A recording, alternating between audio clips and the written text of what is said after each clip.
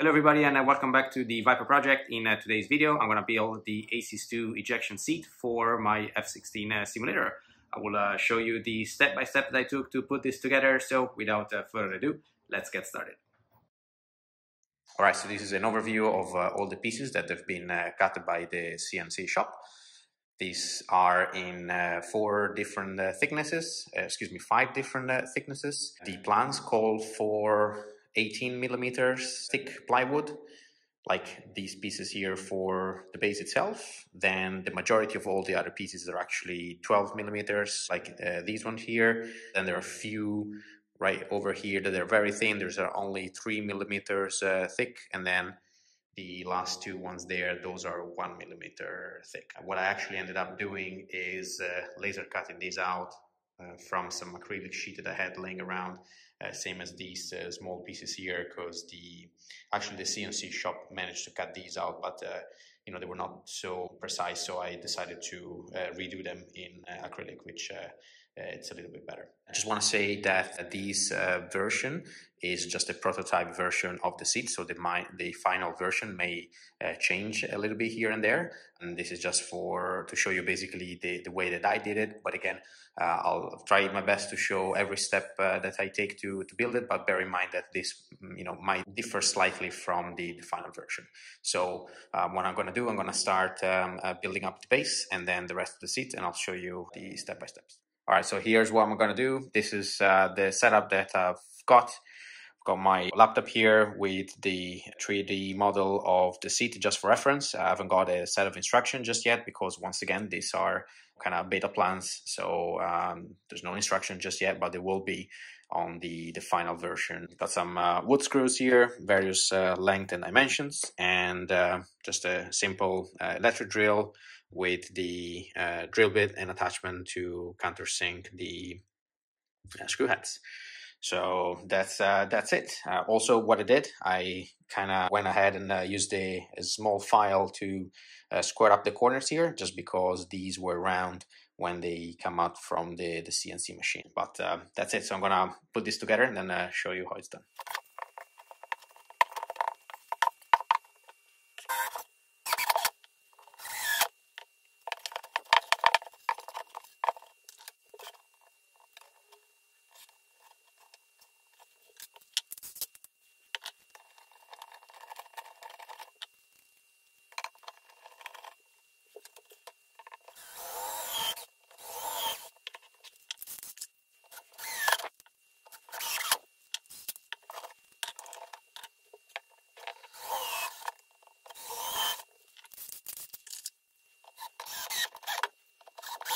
All right, so the base is done, nice and solid.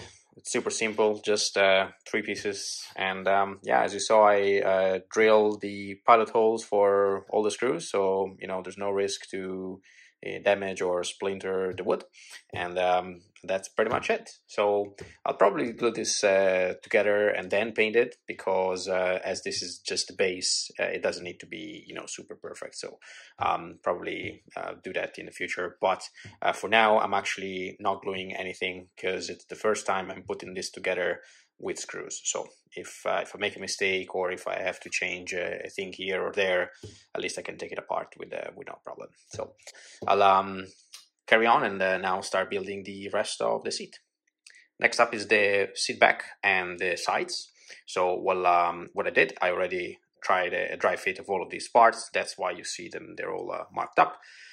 And I found that it's easier anyway for me to put first one of the side on, then put all the cross members in, top and the bottom, and then finally close it up with the other side. So I'll go ahead and do that right now.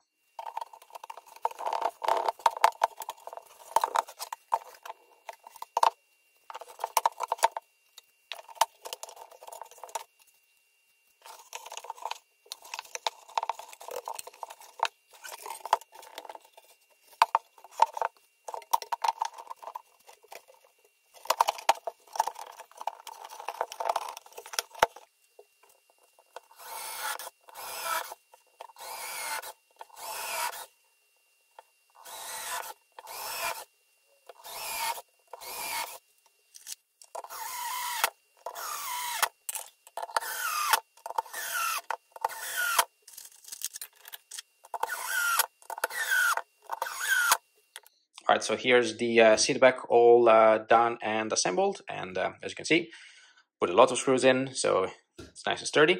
And now I'm going to go ahead and build the seat base. So I already dry fit all of this just like before, and I'm going to go ahead and put the sides in first, then the bottom, then two brackets that they go in here and they hold the top part, and then finally I'll close it up and put the top part, the top lid in. So I'll go ahead and do that right now.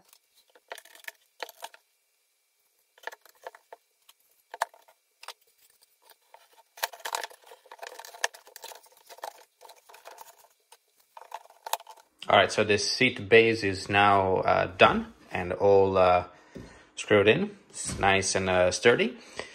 These two are not glued in just yet, but I'll do it once I'm happy that everything fits together. And these are actually quite important because they hold the whole weight of the person that is gonna sit on the seat, plus obviously these two side pieces here. So what I will do next, put up the top part. So this is not gonna be screwed, well, it will be screwed in but not glued in, because if you still want access to the internals of the seat base to put electronics or whatever you need to be able to remove this part. So that's why I'm not gonna glue it in, just fix it with some screws.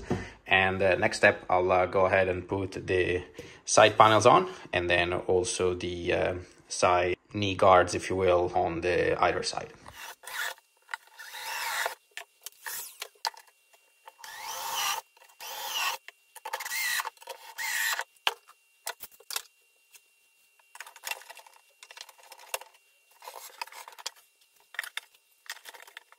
All right, next step, the side skins.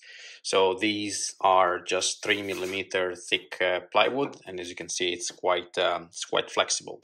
So actually, the plans call for these pieces to be cut out of a 3mm aluminum sheets. The reason why I did cut them in plywood steel, it's because, again, this being a prototype, just wanted to make sure that everything would fit, with no problems, and that's basically the reason. So it still works, just to give it a little bit of rigidity before I install it on the seat. I'll glue these two sheets together, so then they'll be 6mm thick, and it'll be a little bit more sturdy. Also, there's this part here. This is 18mm. It's quite thick, and it kind of sits at the front right here, so it gives even more strength to the whole thing. So I'll go ahead and glue this, and then I'll put it on the seat. So actually went back in and added some further reinforcement here to this lower side of the backrest, just because I noticed there was a little bit of a flex. So added these extra screws, these two metal brackets, and the flex is gone. So that, plus when it's gonna be glued in, it's gonna be extremely solid. So I'll carry on now with the rest, and just waiting for the glue to be dry to put the side skin on, and then I'll show you.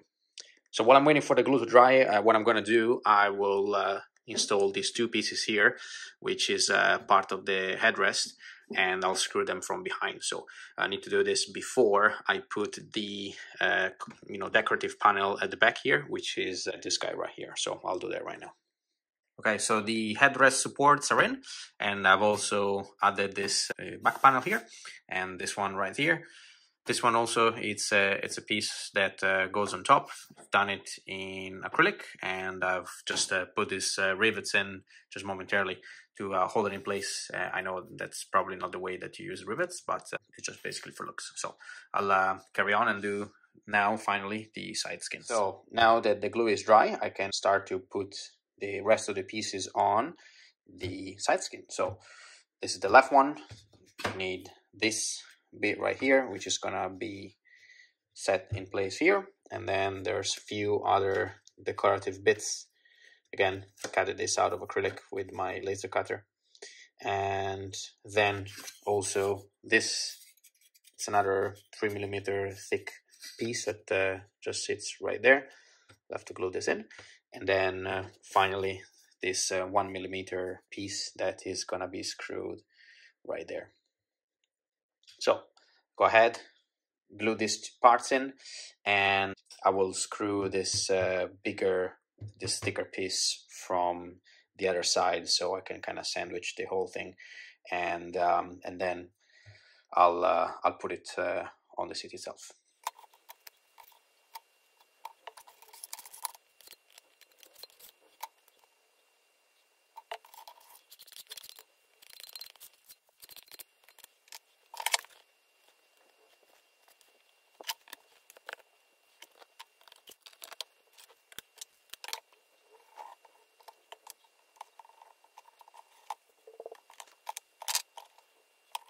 All right, so the side piece is done.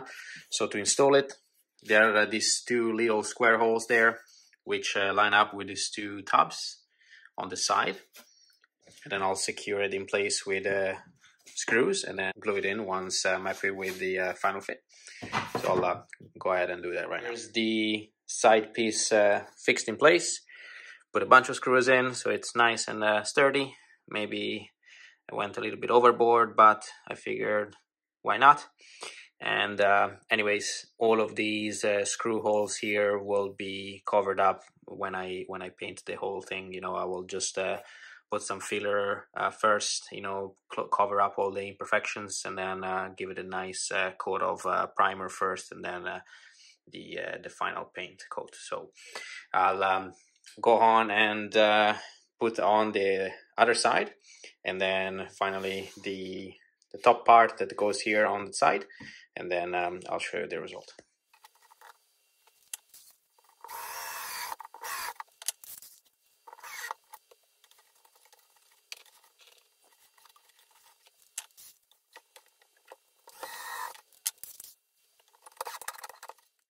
All right, so here's the seat construction completed.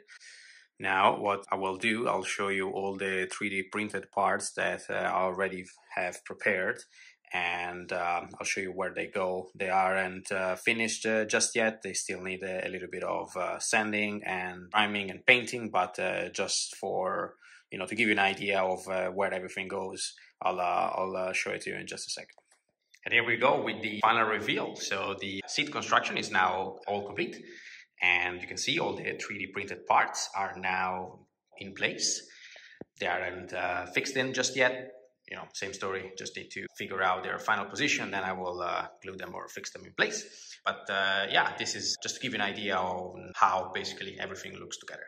And super happy. This looks super nice. So I'll put this in the pit, and then I'll show you the final result. And there it is. That's the seat finally installed into the pit, and it looks great. I'm super happy with this. It's very nice. So the way that this works, you can see the base there. It's leaning against the center tub of the pit, and I've secured it in place using a bunch of screws. And then the seat bolts to the base using 4 big bolts. You can see one right there. And there's 5 holes there, as you can see, that basically allows you to mount the seat at 5 different height settings. You know, I've set mine up, you know, to the mid position because that's just right for me, but you can adjust it to your own liking. So that's it. So of course the seat is not finished. You know, there's still a lot of work to do.